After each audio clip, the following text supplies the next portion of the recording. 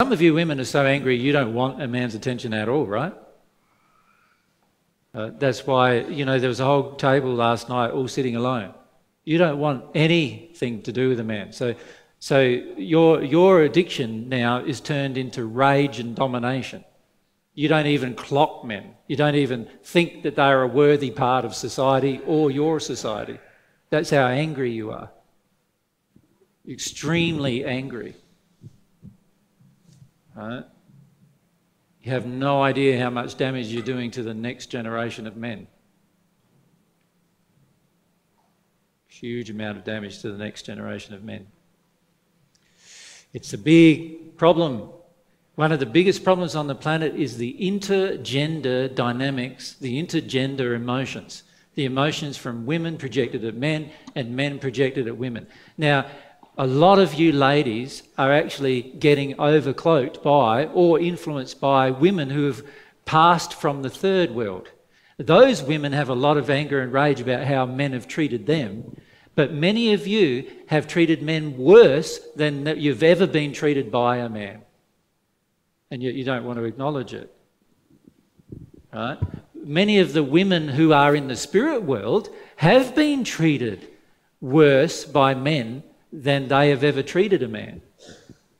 But because they do not want to feel their emotions, many of them are now being attracted to you, and you are treating men worse than you've ever been treated. And this is why we have such a dark, negative women's spirit influence on you, because you are going along with these belief systems. These belief systems, for a lot of you ladies, it wasn't you that were treated badly, it was your mother or your grandmother or some kind of generation before yours. You see now, the youngest generation of women who have grown from being teenagers into adults, there are huge demands in them. Right? The only men that they'll ever be attracted to are going to be men who basically do everything they want. Right? Not good for society, right? Anyway. Okay, so I wanted to have a chat with you about that because basically I'd like to see the air clear a bit.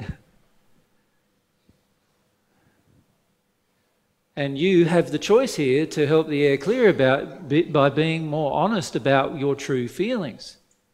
Many of you ladies have a deep feeling of superiority over men. You only use men to have these feelings avoided or pandered to, depending on which feeling. And many of you men are just going along with it. You're not exercising your will to love. You just go along with it and you give them what they want.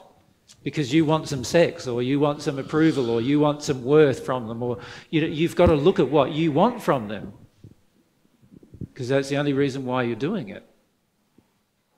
Right? And this needs to stop. Otherwise, do you think you're going to ever have a relationship with God with this addiction? Don't think so. You're more interested in having a relationship with the opposite gender than you are with God, and it's not even a relationship because it's an addiction. We go, Daniel?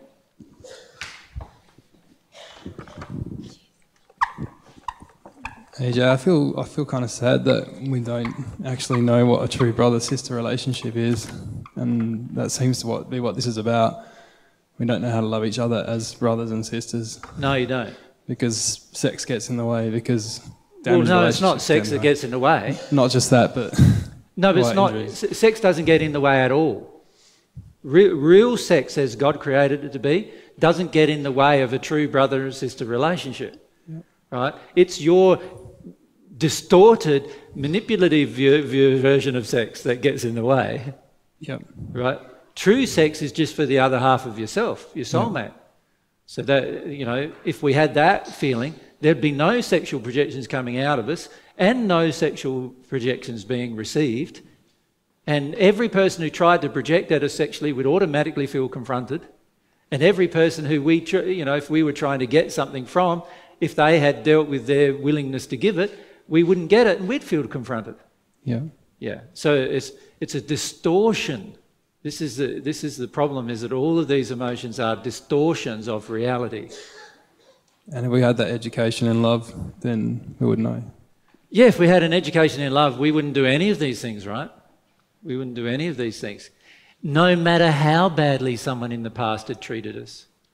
So even if mummy was sexually abusive or dad was sexually abusive, we still wouldn't revert to this behaviour if we had a will to love. We wouldn't use it as an excuse. The majority of us are using our past as an excuse for badness.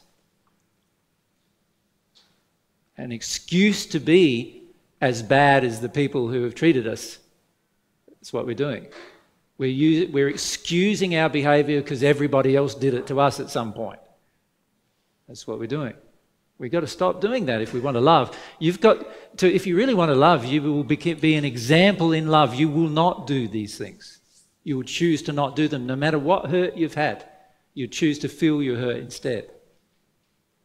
A person who starts owning their real childlike hurt doesn't do these things. Can you see this is an indication that the real childlike hurt has not yet been arrived at for many of you? You're still in the facade, still having to deconstruct the facade. Because once you get to that true childlike hurt and feel some of the things you really feel, you would never perpetrate it upon somebody else.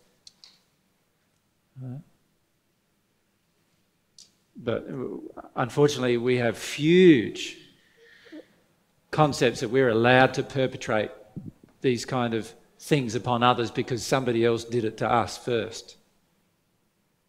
And that's a pretty negative and also very unloving thought and action that we take as a result. Yeah. Okay.